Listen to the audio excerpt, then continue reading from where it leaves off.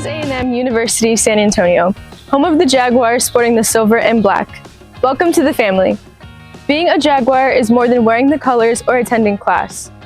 It's the bond we build here as students as we discover the new and exciting possibilities, engage with our ever-growing campus community, and connect with the faculty, staff, and friends we meet along the way. A&M San Antonio is here to help lift voices and empower all who step through here on their journey through life.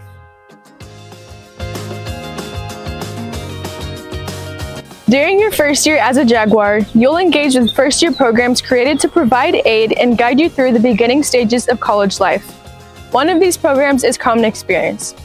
Common Experience is an initiative designed to increase student awareness of who they are, to inspire students to cultivate conversations between other students, faculty, and staff, and to learn how to become comfortable with the uncomfortable. One channel used to create the conversations and build community is the Common Read.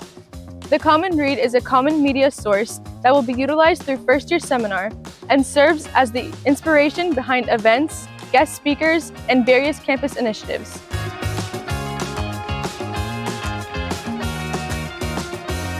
Our Common Read this year is My First Vote by the Brennan Center for Justice, and our theme is Finding Empowerment, One First Step at a Time.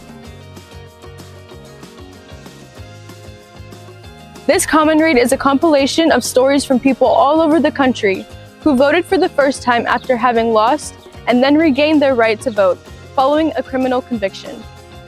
It highlights the importance of voting and how participating in this civic duty can lead to clarity and assurance of who you are as a person.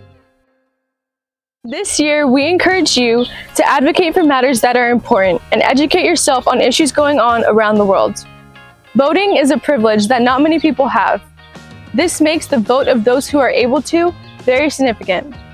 If you think your vote doesn't matter, remember that there is a community of people who work hard to gain the right to advocate for issues important to them.